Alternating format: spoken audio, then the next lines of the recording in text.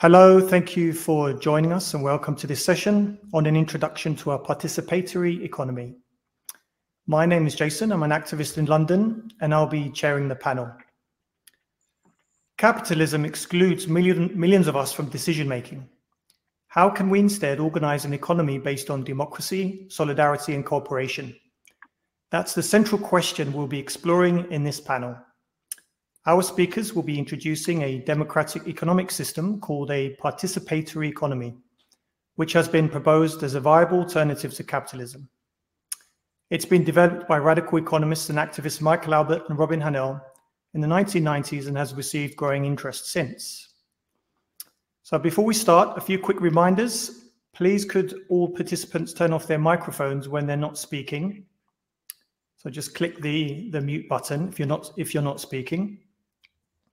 This workshop is being recorded, and I believe only 12 people can have their video camera on at the same time, so priority will be given to those who are speaking.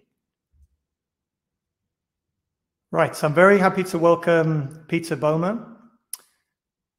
Peter teaches political economy at Evergreen State College in Washington, and he's been active in social movements around racism and economic justice since the late 1960s, including community education in prisons. He's been active in advocating participatory socialism as an alternative to capitalism. He'll start by introducing and briefly comparing the different socialist models that exist. Next, we have Joona-Hermanni Mäkinen, who is a teacher, freelance journalist, and activist in Helsinki, Finland. He's co-founder of Parecon Finland, an organization which promotes a participatory economy. He's written for Jacobin magazine and is co-author of the book, The Welfare System Strikes Back. He'll be introducing the key features of a participatory economy.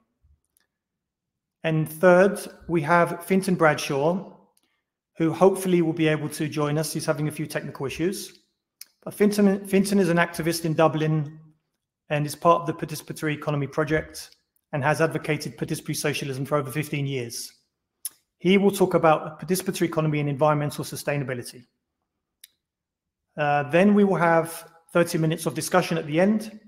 So if you have a question, there are two ways you can ask. You can write your question directly into the chat in the right of the screen, or if you'd like to ask directly, there's a virtual hand you can click under the chat reaction buttons, I believe, and then we will put your camera on. Okay, so this is going to be a very brief overview of a participatory economy. If you'd like to find out more, this is the website to go to where you can find out articles, videos, ask questions, and join the community forum. I'll post a link into the chat later. There's also some other talks during the Democratizing Work Conference that you are related, that you might be interested in. There's the Democratic Economic Planning book discussion, which starts in an hour's time. And there's also Democratic Planning in the Environment, which is on Thursday. Right, that's it from me. Oh, and there are also some books. You can find out more about the model. I can share these again later at the end of the session.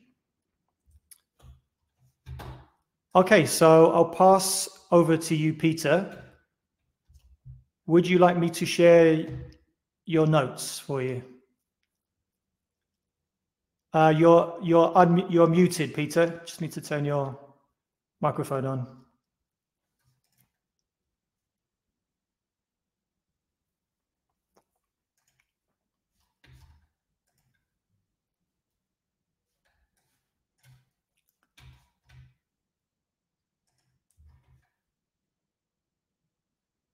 Should be the microphone button at the bottom.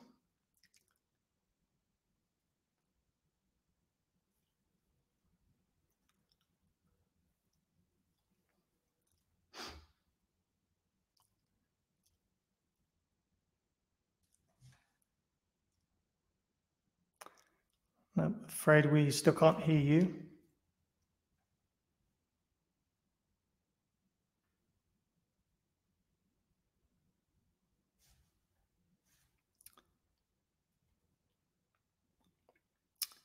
Okay. We did have this working before the session, everyone, so apologies for the delay.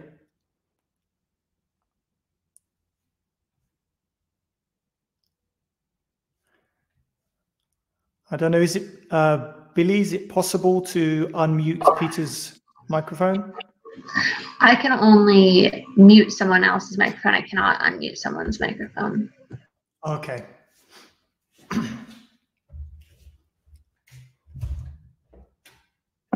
Peter, can you hear us? Do you mind checking in the chat if you can hear us?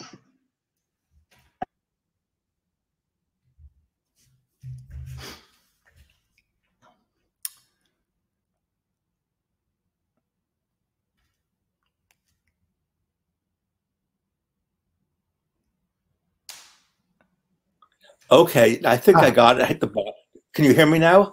Yes, we can hear you now, Peter. Excellent. Okay, so Jason, if you could do the first page, and sorry for that delay, everybody. I welcome everybody here, and looking forward to listen to the other panelists too. And thanks to Billy for helping with the technical problems. Okay, so what I'm going to talk about in the next 20 minutes are different conceptions of socialism, and I'll then prepare for June, who's going to talk about participatory socialism. Okay, so first, my definition of socialism is the idea of popular control and production and use of the surplus. So the idea of a surplus above what a society needs to reproduce is popular control of that, or at least a movement toward the popular control of the surplus. This means to me ending private ownership, and that the control of the surplus is necessary but not sufficient for socialism. So again, the idea is that ending private ownership of like the means of production, of capital, of businesses, that must end, but that's not sufficient for the definition of socialism. So if we consider this idea of popular control of the production and use of the surplus, that socialism implies, to me, 5 different things. That the means of production, the resources, the capital that produces wealth is socialized. It's not owned by individuals. 2, that production is organized around meeting people's needs, not profits, right? So the idea is what's produced is to meet human needs, not to produce profit. But if we talk about popular control of the surplus at the micro level of the firm, it means self-management, which will be discussed more in these other panels, or work control at the workplace.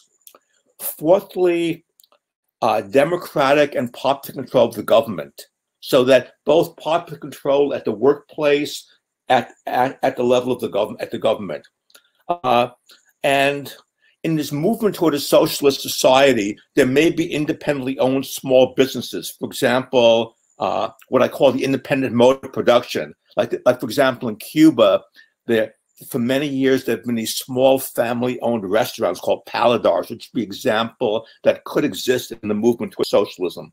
So again, let me define next, before I get into various forms of socialism, how the word's often used, even though I'm going to argue many of them are not really socialist, that the surplus, you see in the middle of my notes there, what do I mean by surplus more specifically? I have a diagram on the next page I'll get to in a minute, okay? So the surplus means we think of any society produces a certain output.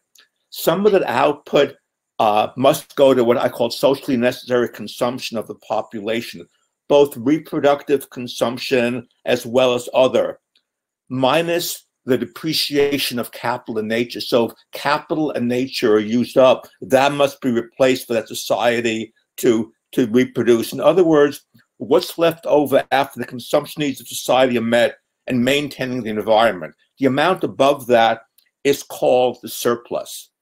And this, I'm very influenced here by particularly a guy named Paul Baran in a book called Political Economy of Growth, a book from the 1960s, a very influential and worthwhile book.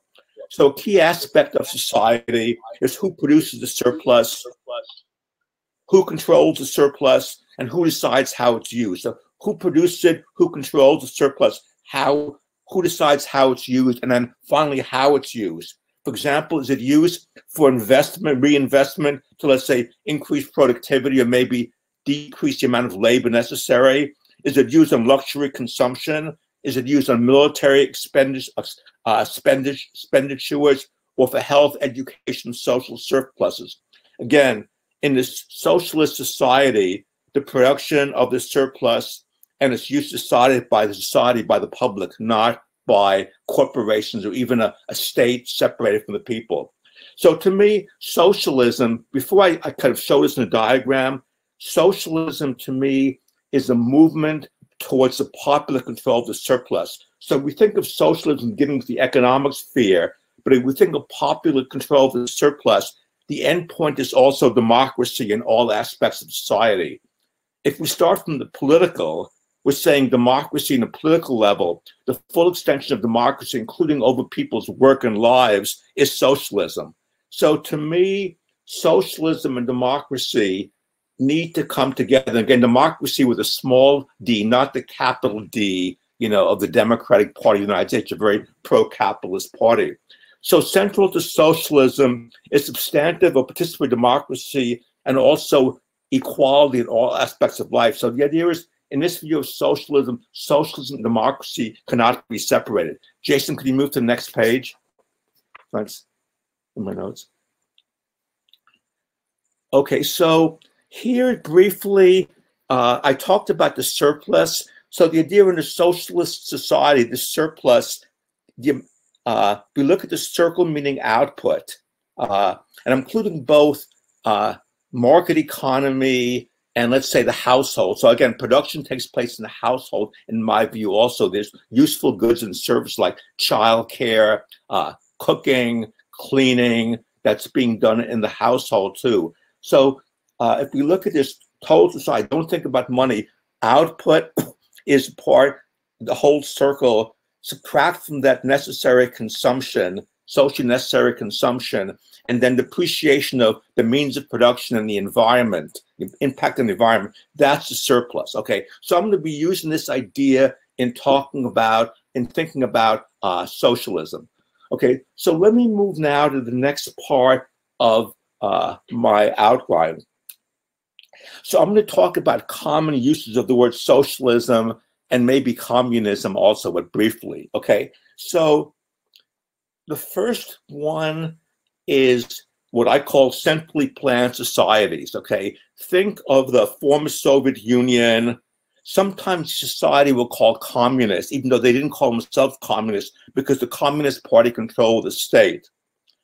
In a centrally planned society, which is kind of rapidly disappearing as examples, you usually have a centrally planned society led by a vanguard party, which supposedly represents the ideals of that society, the most committed people. In this centrally planned society, there's a very limited private property, and I'll define private property more in a second, where the means of production are owned by the state. And in this view, the Communist Party, usually the only party that is really permitted, claims to represent the people. So again, just like there's different versions of capitalism, different versions of centrally planned societies. And I would argue, but I don't really have time today, that Cuba's been the best version of this model. Although still there's some real economic problems in Cuba, mainly a US blockade, but not only that. And Cuba in some ways is moving away from this model, since the collapse of the Soviet Union, trying to find a more sustainable model. So there's more use of markets, private businesses, and also cooperatives in Cuba.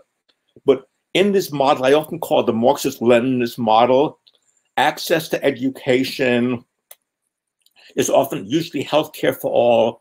It's far more equal than most capitalist societies, both in income and wealth distribution, but continually major problems with production of quality goods, particularly agriculture, lack of democracy, certainly lack of worker control, very much one-person management. Sometimes this model is called authoritarian capitalism or authoritarian socialism or state capitalism. To me, this model is neither socialist, lack of popular control, nor would I call it capitalist in the sense that there isn't production for profit. So I would argue it's a new social formation that's neither capitalist nor socialist. By private property, I'm using in a sense not of personal property, like not like your toothbrush or your car, if they're cars, but I mean property you can make money of, like a landlord, owning many other houses. But of course, there's a little restriction on personal property. Okay, so that's the first model. The second model, briefly, I'll use the word socialism, is what I call, or many people call, market socialism. Think of, for example, the former Yugoslavia before it collapsed. There's public ownership of the means of production. Income is from people's work and labor, not from capital, like in a capital society. This model is favored, I think, by most US left economists. Supposedly combines efficiency and choice of markets with equity.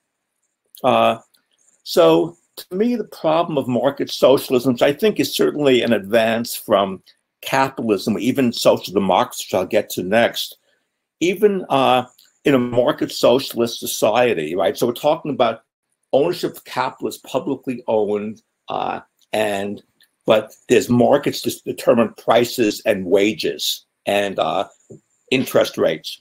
So in this model, each firm tries to minimize costs, but that's has very mixed feelings. Minimizing costs, some things might be good, not wasting resources, but also it means tending to speed up workers because of competition between firms. Again, prices and wages set in the market. In this model, firms maximize profits. Profits go back then either to the firm or society, or maybe the government. So some other problems briefly on this model. So incomes before taxes are likely to be, quite unequal, although it can be moderated somewhat by taxes, right? People who add a lot of, revenue to a firm are going to make higher wages in this model, to be bidding for them. So income will be very unequal. It can be moderated somewhat by taxes.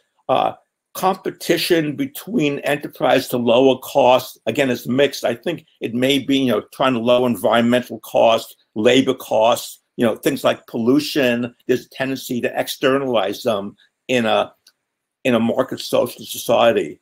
So there's a tendency, again, to income inequality and the social cost of production being externalized society. Also, maybe most importantly to me, it tends to foster individualism rather than cooperation and solidarity among people. Profit maximizing behavior, not socialist and cooperative and empathetic and socially conscious human beings. So it tends to foster what I call individualism. And I'm separating here individuality versus individualism. By individualism, to me, it's me, thinking about basically yourself.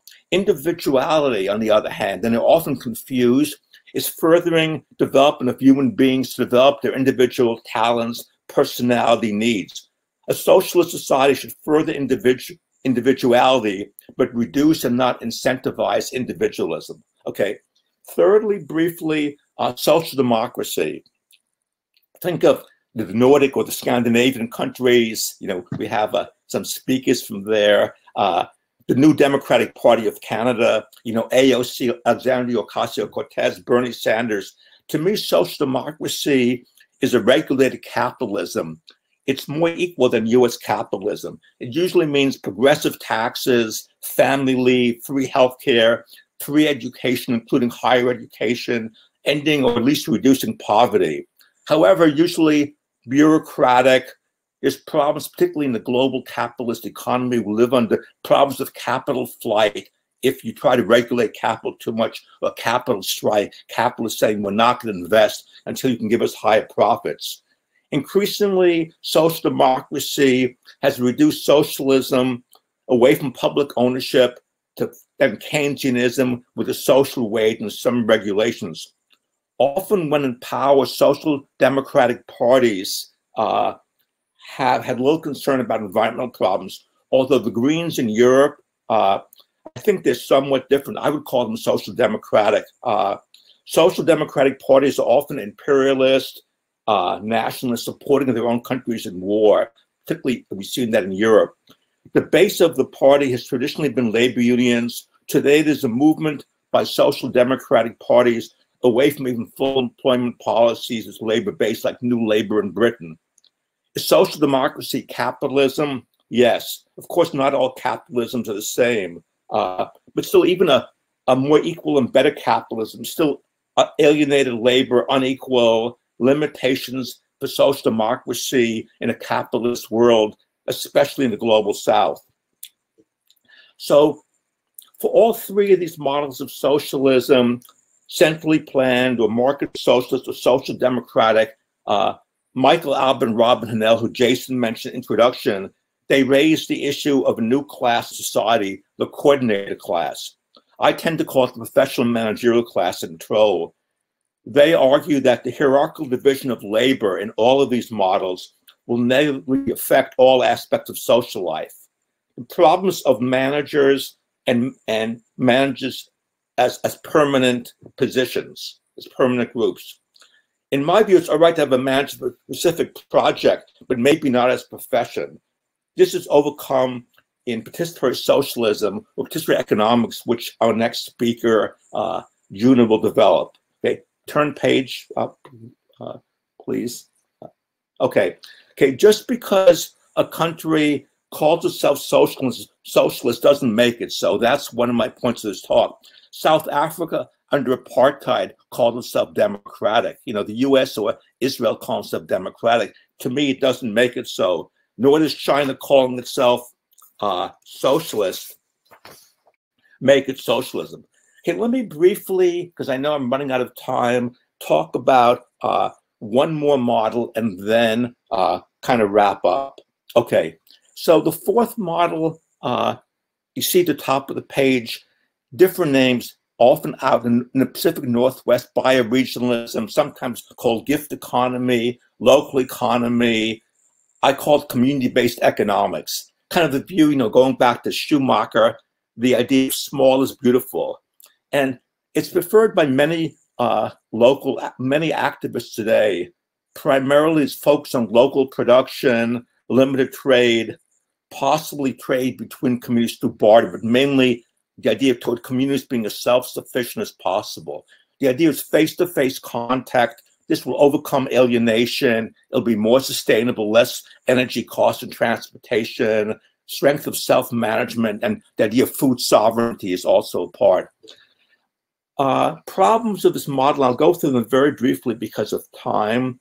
One is economies of scale, right? Economies of scale means costs are reduced if produced on a bigger scale. In this local economy, you really want each commodity producing, you know, their own antibiotics, steel, software, subway cars, MRI, machines, vaccines. So problems, economies of scale would really be missing.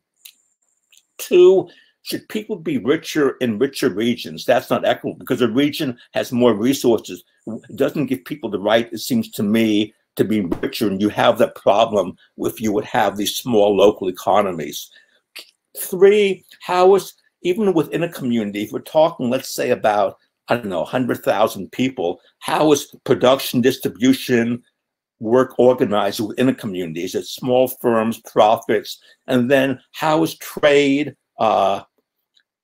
exchange, production organized between communities? And finally, how are problems such as climate change, global pandemics, water quality dealt with? Okay, so those are four models. The participatory socialism, to me, it's the variant of libertarian or democratic socialism. It could be considered anarchist. Some, you know, many of the people I work with call themselves anarchists and often are very attracted to this model. The labels can be confusing. For example, Thomas Piketty in his new book, Capital and Ideology, calls his alternative participatory socialism. But the terminology I'm using, his model is social democracy, which is reformed capitalism. So a few more comments in closing. One, I want to argue there's a need for an alternative. It's so important to be critical of capitalism. We need both an alternative and a strategy to get there, because without socialist alternatives, we're limited to reforms of capital, but there are always trade-offs, and reforms may be reversed. For example, if we raise the minimum wage, let's say in the United States, to a living wage, let's say $25 to $30 an hour, will firms close and lay off people? That needs to be considered. So again, reforms also can be reversed. Then it's also, in terms of this model, there's dangers of social engineering. So this, to me, is kind of a vision that, of course, they must be interacted and be altered by social movements. And also visions must be historically and culturally specific. They're not blueprints. So different in the US from Mexico, Honduras, South Africa, Sweden, although borders are not sacrosanct. But that's a whole other discussion. So what about the word utopian socialism? So I think we need to be visionary and think big, go beyond small reforms. It motivates activism. So to me, utopian means going beyond what is seen as possible, thinking big. But I think there are two visions of utopianism. One is just a vision without any kind of strategy, just having a great idea. To me, utopian in a positive way, which I hold, is having a vision, but also a strategy to move towards it. So, again, two closing words. Okay, one is, so I'm arguing, and the next speakers will develop in more participatory socialism, participatory economics, participatory society. You can call it libertarian socialism. The name is not so important. The substance is, although we're presenting a specific type of libertarian socialism. I would argue that the word socialism is worth keeping. It's a tradition. There's growing acceptance around the world. Even if many people, think of, when they say socialism, they think of like Bernie Sanders, Alexandria Ocasio-Cortez. But there's a growth of this belief in socialism, and so I argue for it. Again, with the word communism, I differentiate communism with a small c, as developed very briefly by Marx, compared to communism with a capital C, which I've already critiqued. So, again, I'm arguing participatory socialism. The last comments I'd like to make, as I'm a minute or two over, I see, is that revolution, to me, is a very positive idea too. But by revolution, I don't necessarily mean violent. I mean the transformation and liberation of society, of all people in that society, not an event, but it's a process as much as an outcome. So to me, revolution is a process as much as an outcome. It means the social transformation of society, mass transformation, mass participation in the transformation. It's not a coup, but it's a qualitative and quantitative societal change. So the key concept here of revolution is overthrowing capitalist structures, a qualitative break that challenges and ends the power of capital to shape the state, employment, ending the power of capital to hold communities hostage, overcoming racism and sexism, and the end of exploitation and capitalist raid. Power to the people. Thank you very much. I'll turn it over now to Joona. And thanks, Jason. Great. Thank you very much, Peter, for that excellent introduction to different versions of socialism. So yeah, next is Joona, who will be presenting a very specific version of participatory socialism called a participatory economy. Over to you, Joona. Yes, thank you. And good to be here. And thanks, Peter, for your presentation. It's a tall task to go through so many things in such a short amount of time, and I will try to do the same as well in my presentation on participatory economy. First, I have the slide here of the values that are behind this model. as was mentioned earlier, economist Robin Hahnel and activist Michael Albert developed this model, the first version, decades ago, and there were these main values behind the model that I think are worth going through. And the first one is, you can call it economic democracy. And the main idea behind this value is that you get to have a say in the decisions in proportion to how much they affect you. Which means that if you're living close to a factory or some other place that is manufacturing pollution or something, you get more say in how you handle that negative effect if you live close to it. But if you live somewhere far away and it doesn't affect you, you don't get that much say. So this is a bit of a different way of looking at democracy than the usual one person, one vote. But I think it's really important in economic matters because they affect you in different ways and different amounts. Okay, the next value is economic justice. And this means that people should have fair pay and the burdens of economic activity should be shared in a fair manner. And we'll go through them in more detail later. But that's a really important thing in looking at economic models. Okay, the next value is environmental sustainability.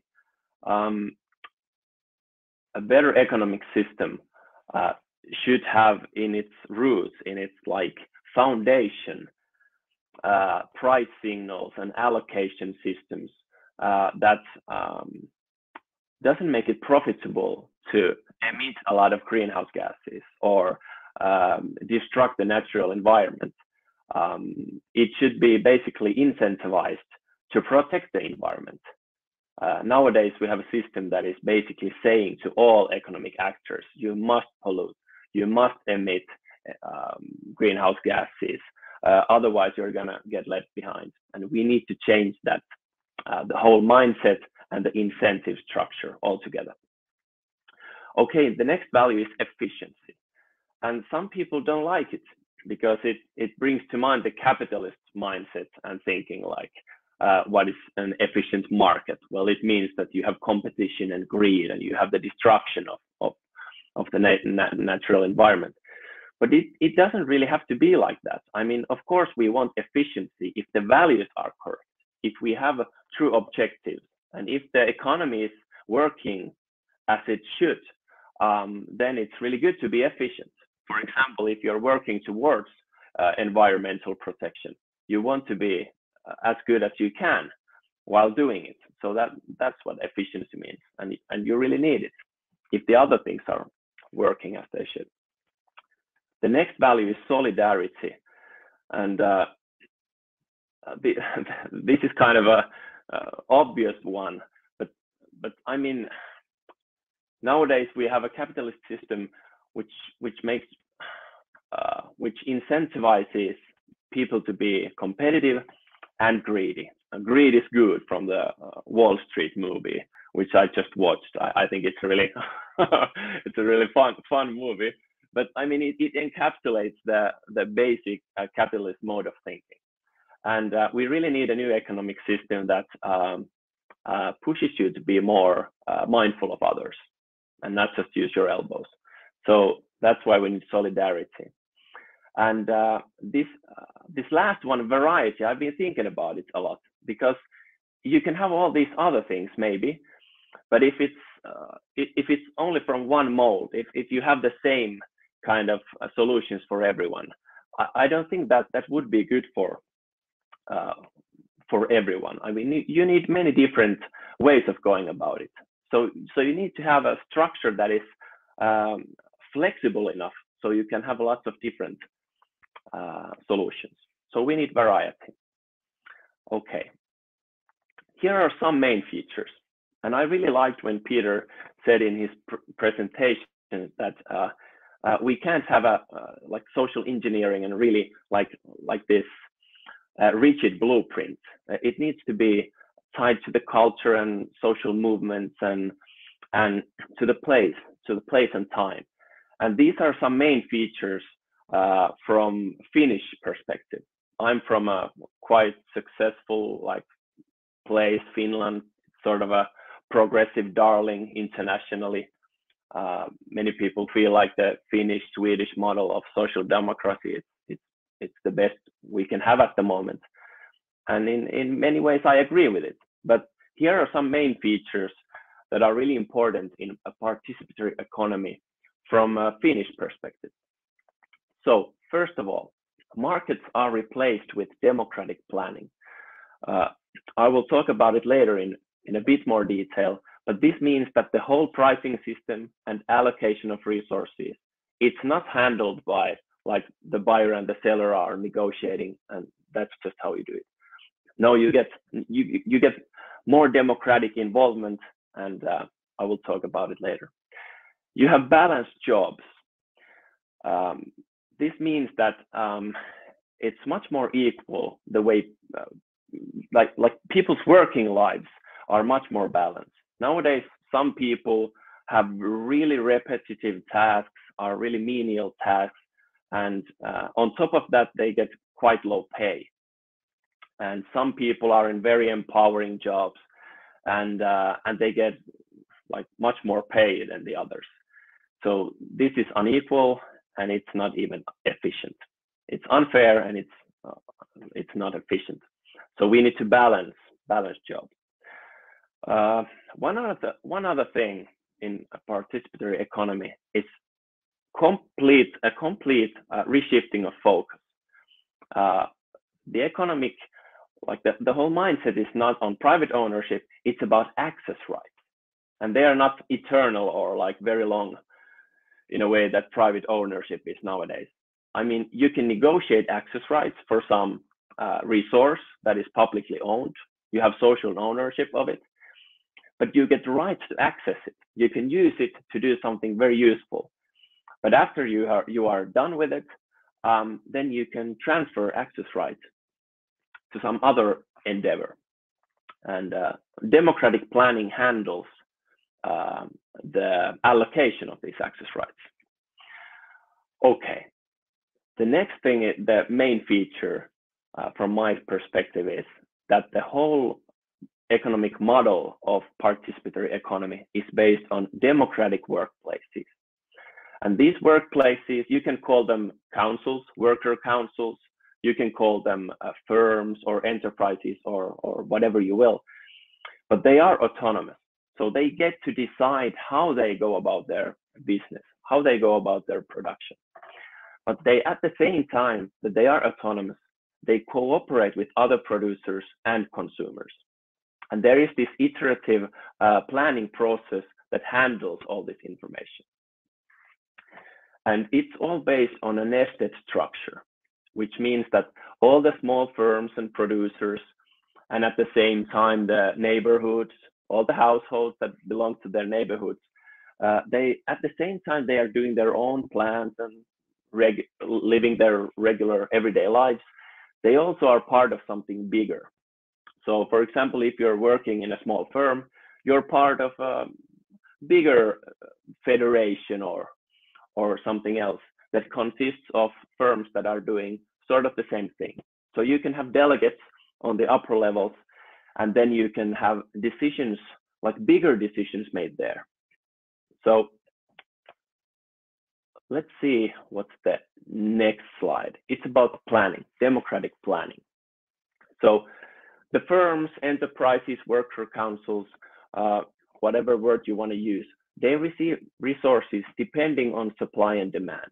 They receive these resources from consumers, neighborhoods, and municipalities. I use these words because they fit Finland and our structure of decision making here. But I mean, you can have this model is flexible. You can have different amounts of levels and amount of institutions or groups in them. So you don't have to use this like Finnish examples if you don't want to. This is flexible enough so you can fit it to different places and different ways of doing things. And the democratic planning process is a continuous process. It's iterative, so you get many rounds where there is open access to pricing and cost structures. Because nowadays in capitalism, firms have an incentive to keep all the relevant knowledge to themselves, which hinders innovation and has lots of many problems. And positive and negative externalities are baked in the prices during the planning process, which means that you get much better prices, because nowadays in capitalist market economies, you have this one damaging good. For example, like the classic example is like petroleum or something. And there are huge negative externalities when you produce it, then when you ship it, and when you burn it. And they are not included in the price unless the state comes in and taxes it afterwards. But it's a really big hassle, because you always have to do it afterwards. And there is always political fight over it, how much you want, how much you can raise the taxes, and there is lobbying and everything. But in a participatory economy, you can bake these externalities straight into the prices when you're planning the economic activity. Okay. So here you can see an image of the planning process. This is a bit simplified, but the main idea is that workers on the left side, like the firms, they have their proposal of what they're going to do, how they are going to do it, what resources do they need. And on the other side, consumers and groups of consumers, they have their own plans. And this doesn't mean that everyone has to choose like specific shoes or specific toothbrushes or anything. It just means like categories of like big things you're gonna get. Like if next year we're gonna need something, some major new thing, or some big service, we need more of it. You can say to the planning process, like next year is going to be a bit different. And this IFB facilitation board, they are sort of like the statistics bureau. They don't have any political power or decision-making power. They are just collecting the data and pushing it forward. So basically, they collect all the data from the economic actors, and they release new prices. They just calculate the supply and demand, and if some things are in higher demand, then it affects prices and so on. But the basic thing is that people on both sides of this image, as consumers and workers, they give their proposals, they look at the new prices, and then they make choices. And when the supply and demand is, when they meet, then you have a real plan that you can go on and do it. And of course, this is not a separate process from all other economic activity. You can at the same time be producing and plan the next round. That's what firms are doing at the moment. But this is just to make it a bit easier to comprehend. Okay.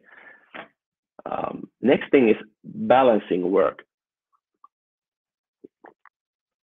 I feel like, at least in Finland, one often neglected aspect of inequality is work and working life in general.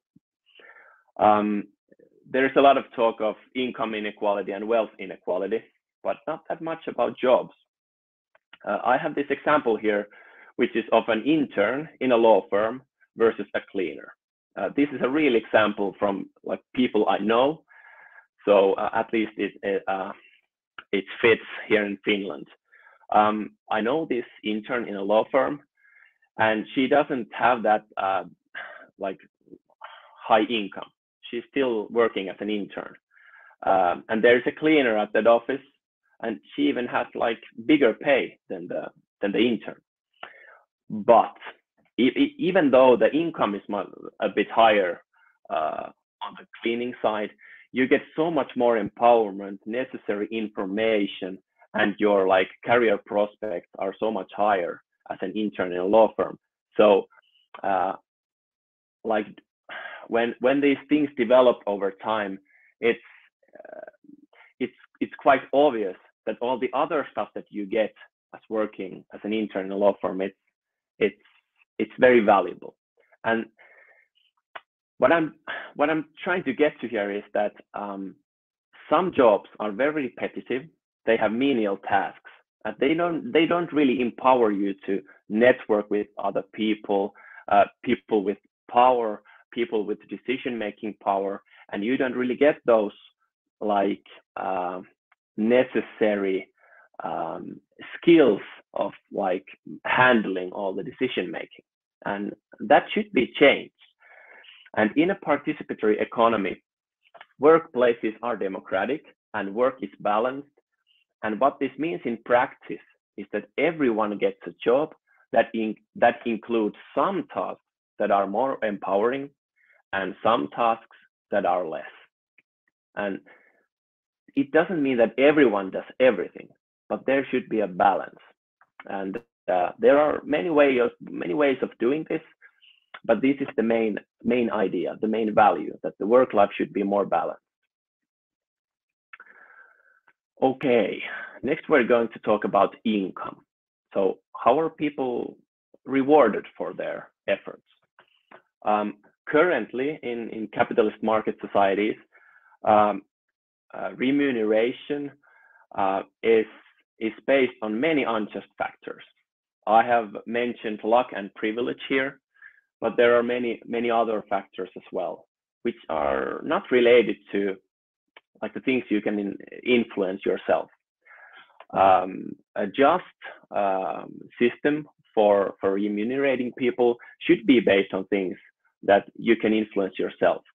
And in this model, Hahnel and Albert, they argue for rewarding effort and sacrifice, because those are the things that everyone can influence themselves. And they also have a direct,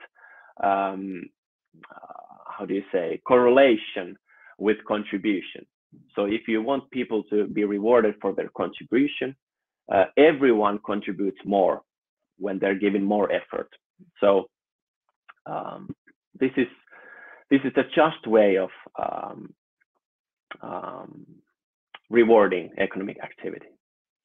And because their workplaces are autonomous, they can use different approaches to implement all this. So here you can see in this table, like the main institutions of the present day economic system, capitalism, and a participatory economy. So in capitalism, you have private ownership. And I really liked the way Peter went through this, what does it mean, private ownership? It doesn't mean like your personal belongings. It's a thing you can make money out of it. It's the productive capital. So in a participatory economy, you have social ownership of resources, or what some people call the commons, and you have democratic planning of these access rights to the resources. You have balanced work, you have participatory decision making, you have compensation based on effort and sacrifice, and markets are replaced with democratic participatory planning. I mentioned some expected outcomes next, because I think it's really important to have an idea of, okay, what's it going to look like in a participatory economy. But these are only it's my analysis. But in my view, prices of damaging goods would skyrocket in a participatory economy, because the prices would include all the bad stuff from production: emissions, pollution, biodiversity loss, and many others. And it would work the other way around as well. If you have some goods or services that have positive externalities, like they're really good for the environment, or they're really good for your health or something, you could bake those in the prices, and they would be cheaper. Nowadays, the prices are exactly the opposite. If you want to buy something that is responsibly made, it costs a lot. So that's something that needs to change in a better pricing system. Okay, there would also be much less inequality in income and in wealth, because it's based on effort and sacrifice. And also because the work life is balanced in other ways as well, in total, there would be much less inequality. And this is something that I believe is very important when thinking about a new economy, because in a participatory economy, collective consumption would be much more accessible than now. Private purchases would be much more expensive because environmental and social effects would be accounted for. And collective consumption, like public parks or public renting services for equipment or whatever, they would be much less expensive. And this would enable much more public luxury. And it's good for the environment because public versions of these things are usually much more sustainable, because the emissions and pollution per person is much less than if everyone buys their own trampoline or their own car or their own electric bike and so on. We have some examples of this in Finland. For example, libraries loaning out electric bikes and these sort of things. So they would be expanded, I think, in a democratic planned economy. Okay, to recap, and here is my 3 takeaways. There is a just, sustainable, and efficient alternative to capitalism, because this is the main thing we get asked a lot. I mean, we know capitalism is really problematic, but what can we have that is better and would work really well? Well, in theory at least, a participatory economy is much better. We need a concrete experimentation with it to know how it would work in practice.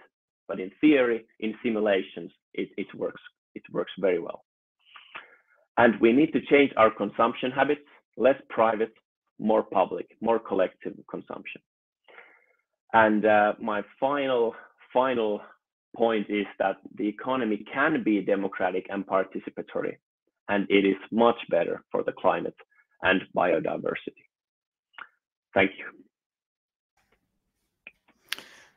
Great. Thank you very much, Joona, for introducing the key goals and features of the participatory economy model.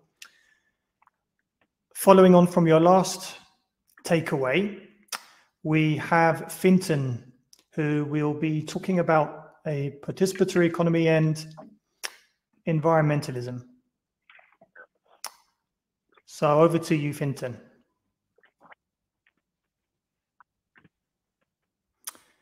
If you can unmute yourself. Yeah, unmuted now. Great, thank you. Okay. So just to start off with 2 provisos. It's unlikely that to be possible to achieve a participatory economy in time to address the issue of climate change. But it can inform our current thinking and vision so that we have an environment to be sustained. We will have a well thought out means to do that in the future. A Green New Deal represents the best approach to stave off catastrophic environmental disaster in the shorter term. And this is achievable within a capitalist model, but also can point us towards the kind of reforms necessary to build a participatory economy. And Chomsky and Pollan's book on that is worth looking at. One of the key values on which a participatory economy is based is environmental sustainability. This value, along with the values of solidarity, diversity, equity, efficiency, and self-management, are fundamental to how a participatory economy can protect and enhance the environment. A society implementing a participatory economy is likely to be already elevating the relative significance of environmental sustainability as compared to a market system if it seeks an alternative based on the values described above. An economy seeking solidarity cannot avoid seeking solidarity with future generations. An economy concerned with diversity cannot act in such a way that reduces biodiversity, and an efficient economy cannot waste finite resources. So I just want to look at how a market system currently fails the environment, and then we can compare that to how a participatory society will mediate these ills. So market system currently has unreflected prices and it ignores externalities. So by this, prices in a market system are based on the power that buyers and sellers can exert over one another and their ability to avoid paying the social costs of their transaction and instead offloading them onto others in the environment.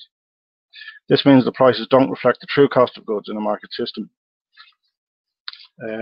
Market actors,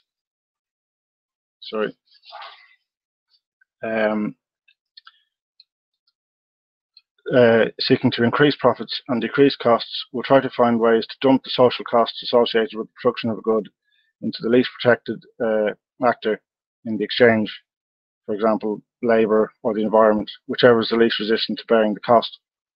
There is also no incentive to report the extent of damage caused by the externality avoided. The fact that it is incumbent on actors in a market system to seek ways to avoid paying true social costs means that a market system relies on Pigovian taxes to address effects of these externalities.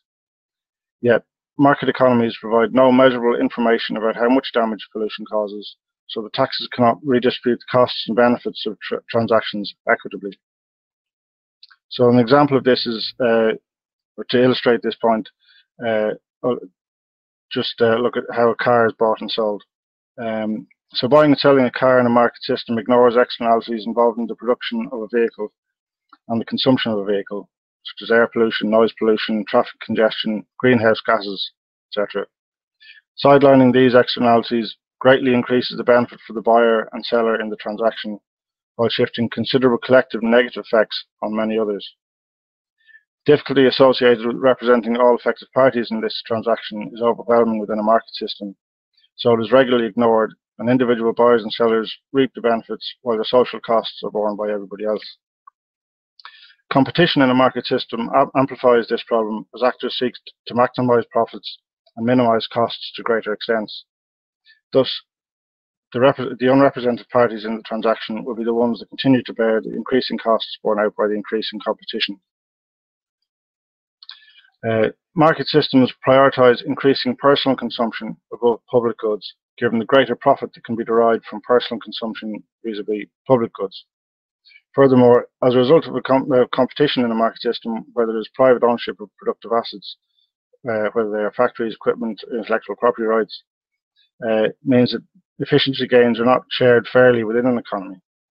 Beneficial gains made in one company that could increase productivity and create less waste are hoarded as a means to gain competitive advantage rather than shared so as to prevent pollution. This imbalance means that markets will tend to overproduce goods and services that are harmful to the environment, so that even if it may be necessary to pollute somewhat during production of any given good or service, such as if the benefit derived from those goods or services is greater than the cost of producing them, including the damage from pollution, markets will lead us to pollute far more than is beneficial to anything other than private profit. So, just want to look now at a participatory economy and how that can create a sustainable environment. So a participatory economy is not just about protecting the environment for the use of current inhabitants of the earth, but also seeks solidarity and sustainability for the future generations. It is an economy capable of being in solidarity with future generations by accounting for the social costs of production through the participatory planning of the economy, not only by addressing immediate social costs of production and consumption, but also by equitably planning for the future costs and benefits. Competition is removed from the economy because participatory planning removes the ability for firms to compete, thus reducing one of the main drivers of overproduction and inefficiency. All productive assets are socially owned. This means that research and development gains, more efficient production techniques, equipment and resource uses are shared amongst the whole of the economy and not hoarded to enhance profit making. The profit incentive to externalize costs is removed. Participatory planning promotes public goods over personal consumption, as Joona already mentioned. Planning involves worker councils and consumer councils engaging in an iterative process by which an agreed plan for the economy would be reached. In creating this plan, individuals in consumer councils must make cost requests for items to be produced, and the council's request for public goods will be considered first before requests for private goods from individuals within a consumer council. Prices for goods and services in a participatory economy reflect the true cost, including the social costs, such as pollution associated with them. They are arrived at through the participatory planning process. This removes the power imbalance between producers and consumers that causes them to seek to sideline social costs. Furthermore, because the externalities are factored into prices, more polluting items will be costlier and less attractive to consume. Prices in a participatory economy are arrived at through an iterative process between worker councils and consumer councils. To deal with quantifying pollution as a social cost of production, within this process, Robin Hahnel proposes a pollution demand revealing mechanism to reach fair and efficient levels of emissions. This involves the creation of communities of affected parties, CAPs, in order to aid ascertaining an equitable estimation for the social cost of pollutants. CAPs comprise those people who are affected by a given pollutant. CAPs decide how many units of pollutant they are willing to permit, if any. Members of the CAP then receive compensation relative in value to the sacrifice they have made in allowing themselves to be affected by a pollutant, based on an estimate of the damage caused per unit emitted during the annual planning process. The efficient level of pollution is the level at which the cost of the last unit emitted, the damages to all victims, is equal to the benefit from the last unit emitted, the satisfaction consumers gain from the additional goods and services that can be produced because an additional unit of emission was permitted. While there may be perverse incentives to claim to be affected by a pollutant, even if you are not, in order to claim compensation, this is matched by the desire of participants in a CAP to restrict membership only to those affected so that they claim their legitimate compensation in full without it being devalued by illegitimate claims. And environmental courts could be used to adjudicate disputes over membership of CAPs. Long-run environmental planning. Finally, seeking solidarity with future generations is relevant to any discussion on the environment. To this end, Hahnel has developed a proposal for long-run environmental planning within a participatory economy. Long-run environmental planning entails deciding how much to invest in environmental protection relative to how to consume each year in such a way that the present generation fairly takes the interests of future generations into account by not overpolluting now to the detriment of future generations, and that any mistakes made in setting pollution targets can be detected and corrected during the long-run plan. National federations of consumer councils, along with industry federations or worker councils, must be tasked with assessing the value of environmental amenities versus the benefits of more consumption, and with assessing how much changes in natural capital will affect future production in their industries. A political entity such as the Ministry for the Environment can estimate the cost of environmental protection and enhancement. Future generations cannot form CAPs to determine the costs associated with polluting now and future consequences, so Hahnel proposes a generational equity constraint as a means to balance the benefits and costs to current and future generations. This involves the current generation voting on a limit from which the consumption can deviate from year to year.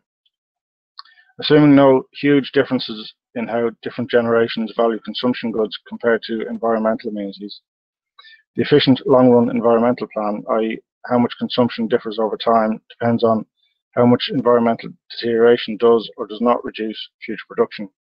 If it significantly reduces future production, environmental investment can be increased, and if it barely affects future production, investment can be low.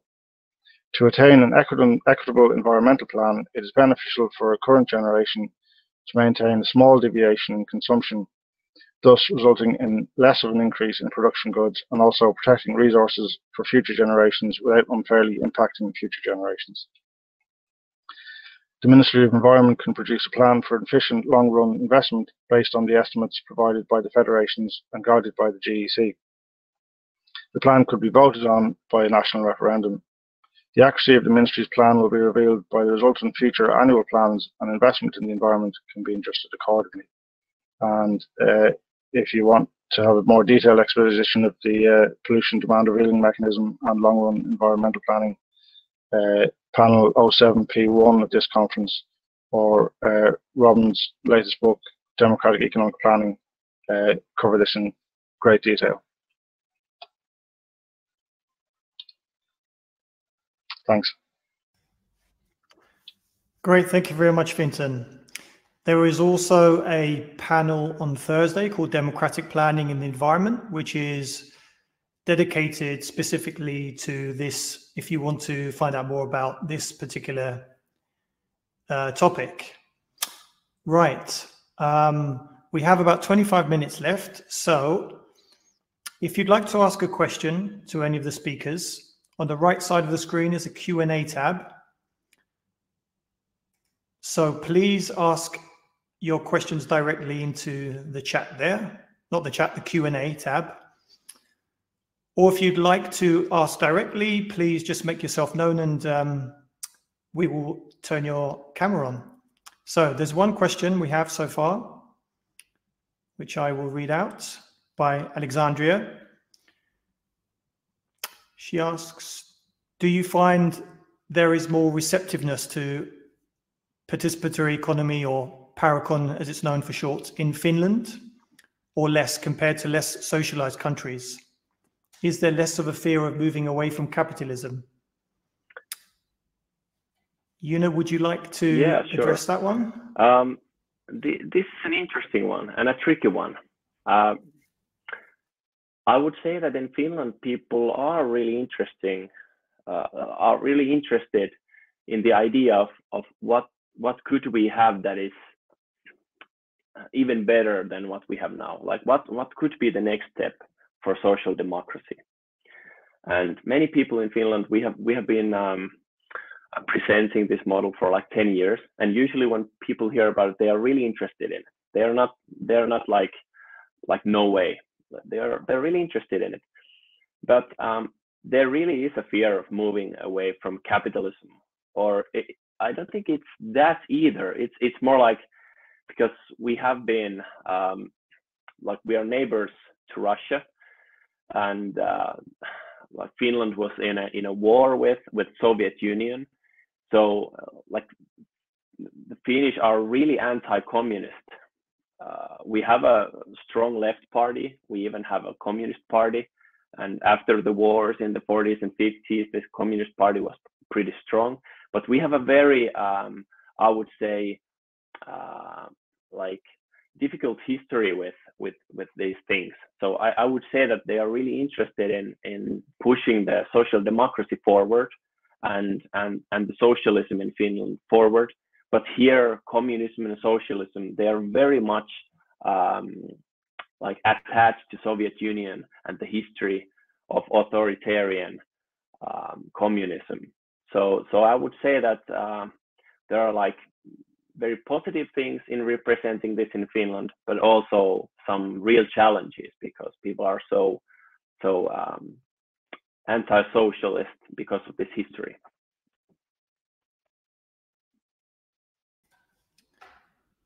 Okay, Fintan or Peter, would you like to add anything to that?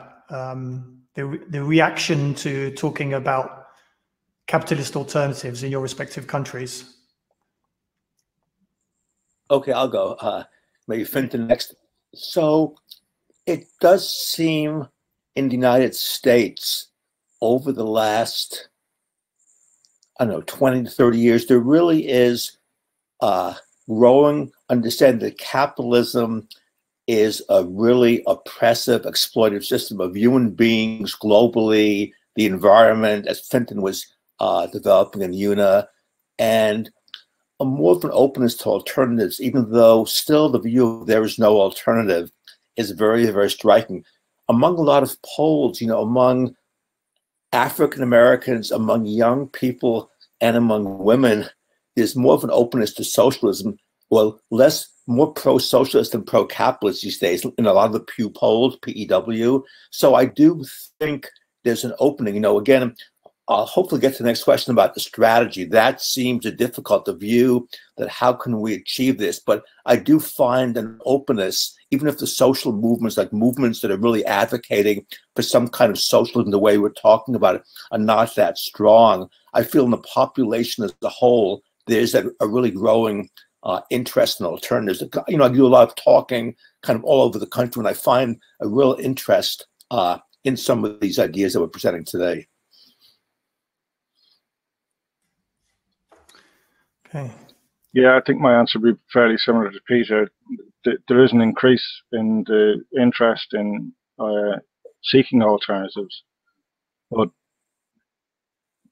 there isn't a kind of underlying kind of concern that there aren't viable alternatives, or there isn't one. Yeah, I mean, young people here as well, I think, are more receptive to alternative models of an economy, or the need for it. The environment is a kind of a heightening factor in raising awareness of the need to change how we manage the economy. But yeah, I think that kind of summarizes the situation in general anyway. Okay. Another question we have by Professor Shailendra, who asks, while the principles are clear, how exactly does a participatory economy get ushered in? And also, just as a name does not make a country socialist, mere principles cannot usher in a real participatory economy. So I think there's a question about strategy. How do we get there? And secondly, are principles and values enough alone? I hope I'm formulating that question correctly. Right. Who would like to reply to that first? Do you want to put your finger up? Okay, Peter, please go ahead. Okay. So when I think of kind of revolutionary transformative change, we need a very strong critique of capitalism. We need some vision of alternative. And then thirdly, we need a strategy to connect the critique to where we want to go. I think often the left, particularly academic left, has focused too much on the critique of capitalism and not enough on the vision and the alternative and the strategy. We've talked some about the vision, but probably the strategy, to me, is the most important and difficult. What's connecting it to, that's what I call the difference between the bad view of utopianism and a positive view that is strategy. So in terms of strategy, it's how do we have this growing interest in alternatives to capitalism, but not really represented in significant movements. I'll talk mainly about the US, even though I've spent a lot of time in Latin America also. And I really like the idea, which I'm going to talk about in another panel, non-reformist reforms, building power, building consciousness, meeting people's needs, but always showing the limits of the existing capitalist system, the need to go beyond it. And I look at a lot of kind of social movements together with maybe political party of a new type, a party that has not a vanguard party, but a party that has a vision of a different society that's mainly movement-based, electoral-based, a very, very small part of it, that really connects this vision and the critique of capitalism to some of the really important movements in the environmental justice movement, the really growth of racial justice, gender justice, sexual justice movements.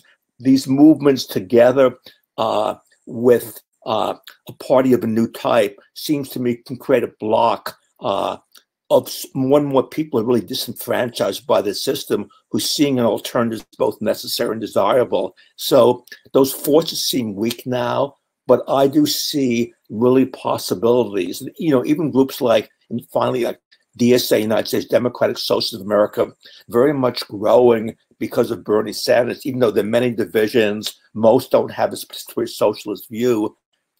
I think it's a vision that can be connected to real movements in a way that hasn't happened, but is possible. So I'm an optimist in the long run, even though, like Fintan was saying, one of the problems is that climate justice has a very different time frame from probably revolutionary change toward participatory socialism.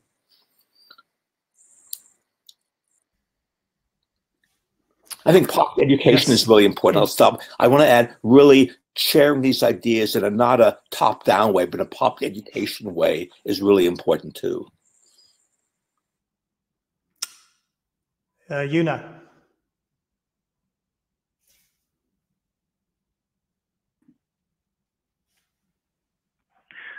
Yeah, Peter touched on the social movement side of the answer for this question, I think really well. But maybe I could continue with the more technical side. Me and my colleagues have researched the sort of steps that you could take, the reforms that you could do in a Nordic social democracy, and how to pave the way for something like a real participatory economy. And it's interesting to see that in Finland, especially, we have this social municipality housing, which already incorporates this nested structure where people can decide, and they are public. The housing is publicly owned, and they have these democratic councils that can decide on budgeting. And we have a really big public sector compared to many other countries, almost all the other countries in the world. And the public sector could have these sort of trials of these participatory planning things, because we have publicly controlled and owned companies. We have huge consumers like schools, libraries, hospitals, all the public agencies and bureaus. They are huge consumers, and there are so many huge producers, publicly controlled or owned in Finland. So they could all participate in a sort of a trial run of this sort of participatory planning. And we sort of have the pieces here, but at the moment we don't have enough political pressure. We don't have the political movement to do it. And I also think that we don't have the ambition right now in Finland. I think like we're one of the, I would say, you can correct me if I'm wrong, but I feel like we're one of the best economies in the world when you look at low child poverty rates. Our education levels are high. We have lots of good things going on here, but many people in Finland think like we should look for somewhere else for inspiration. We should be more like Switzerland or Norway or Sweden or some other countries. Some people feel like the US, even though I disagree vehemently. But we don't have the ambition to be like the first ones to try something. We're sort of like we're waiting for someone else to make the next step, and then we could follow along. But I would say that we need more ambition. We should be the ones trying these things out.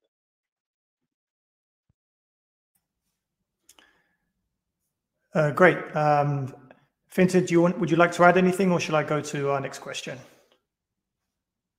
No, I mean, just, yeah, kind of social democratic reforms, increasing worker participation in management of companies, supporting co-ops, but while also acknowledging that these reforms have limits and the dangers of just settling on these reforms. I think that's kind of, I mean, everybody mentioned those before, but that's just what I'd add.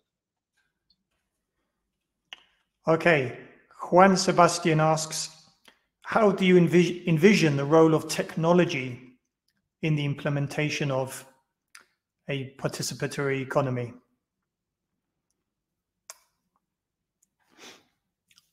Who would like to go first? Joona, go ahead.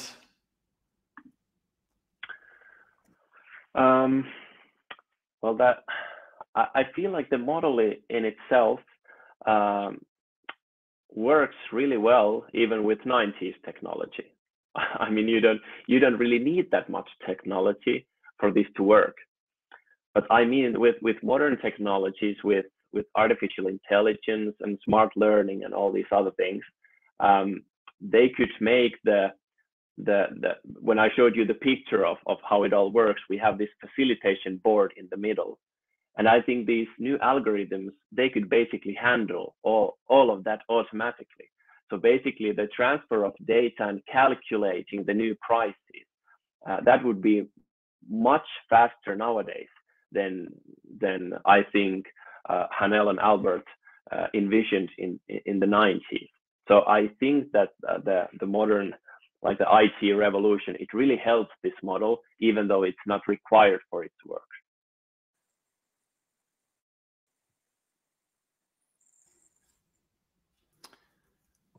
Okay, let me actually add something to that, which is that a few of us in the Participatory Economy project started work on a computer simulation of participatory planning. A software developer called Mitchell Sechepanchik has actually created an agent-based simulation and has scaled it up to include thousands of worker and consumer councils. If you want to find out a bit more about that, I will put a link down into the chat below. And I think Mitchell will be presenting his simulation during the environmental planning workshop, and maybe currently in the democratic economic planning workshop, which is, I believe, just started. Yeah, Peter. Okay, so just adding a little bit to what Joona and Jason said, yeah, it seems this information going back and forth so that we can really have participatory planning as opposed to the market or the central planning it could be really made more possible by the development of computer technology.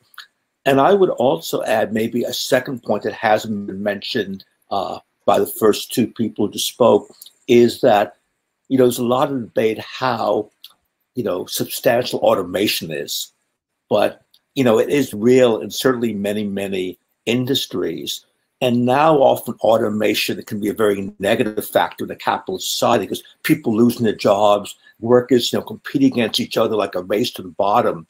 But in a participatory economy, the idea, for example, jobs that are like the remote jobs that Joona was talking about, that if those could be automated, we really could have society where people worked a lot less hours today. I've made estimates of 10 to 15 hours a week, maybe more if we include work in the household, like maybe 25 to 30, but still have so much more time to pursue their interests. So again, a lot of the technological change that's going on could be positive in a good society, but is often so destructive today. I want to add one more thing, if that's okay, from the last discussion about strategy. I know the theme for tomorrow is decommodifying. And in terms of thinking of these non-reforms that we were speaking about in the last question, the idea of trying to push for decommodification, such as free public transportation, making goods available to all, food, healthcare. I guess the idea of decommodification, I do want to add as part of the strategy about non-reforms.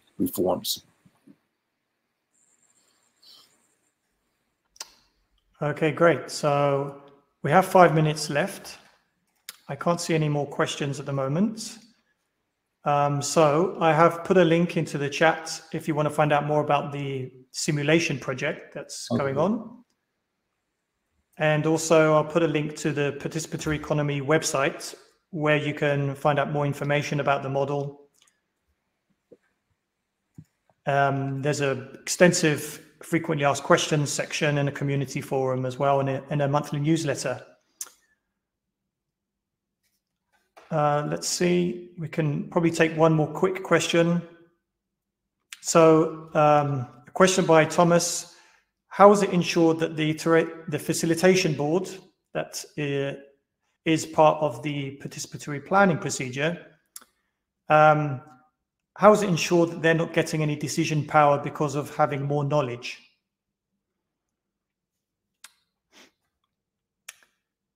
So, Joona, if you want to answer that in a couple of minutes. Yeah, well, it might be even shorter than that. I mean, the whole structure is designed that they cannot have any say in those, because there is no decisions to be made. They just handle the information. And if the information is openly accessed, as it is in this model, then like everyone can check it out. And like nowadays you do with bugs in computer software. I mean, if it is public and you can go and check the source code, someone will find it if someone is finagling with the data. So if it is implemented as planned, there really should be no problem with that.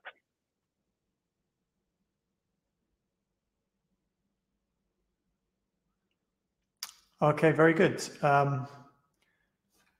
So we can sort of slowly wrap up there. Would everyone like to say a few closing words for a minute each? And then we can finish. I mean, I was going to ask also if there are any real-world examples anyone might want to kind of look at, where we can see a participatory economy principles being enacted in the real world, or either historically or in the world today. But yeah, we have 4 minutes, so I'll leave it up to you.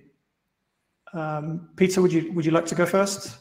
So, on your last comment, I visited some of the Zapatista communities of the EZLN in Chiapas in 2018, and even though, again, they're within a much larger capitalist economy of Mexico, some of these principles about rotation of work, some of the things Joona was talking about are there. So let me just mention that. Rojava, I think, is also worth looking about, the Kurdish area in northern Syria.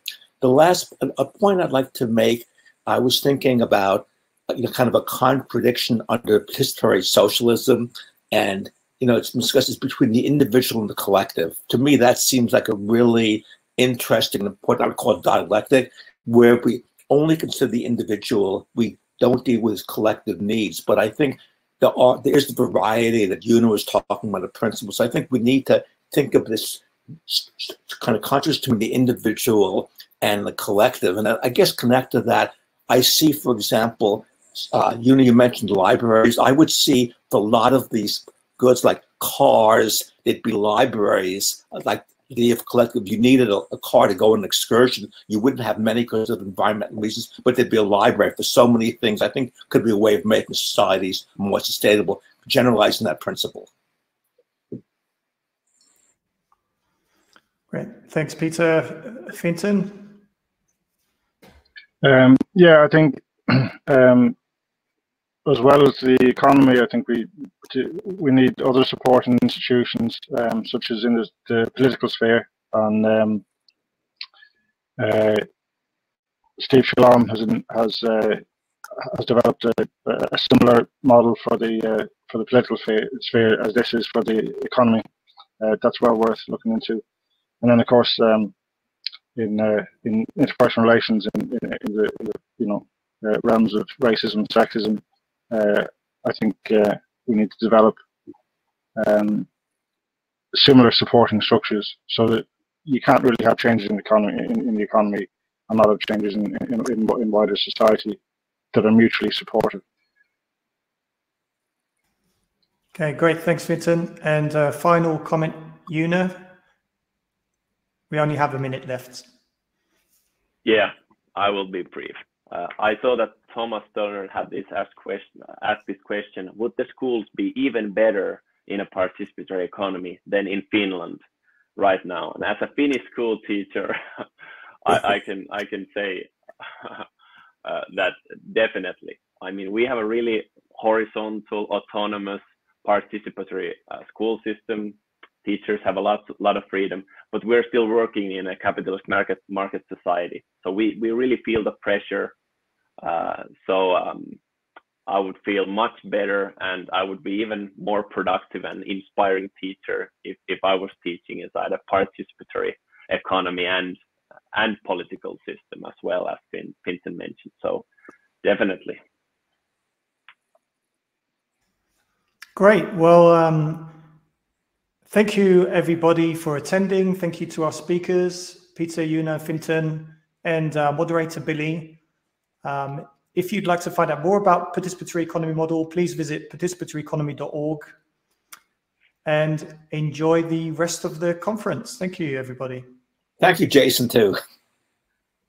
Thank you very much. Thank you, Jason. Thanks. Yeah. And Billy.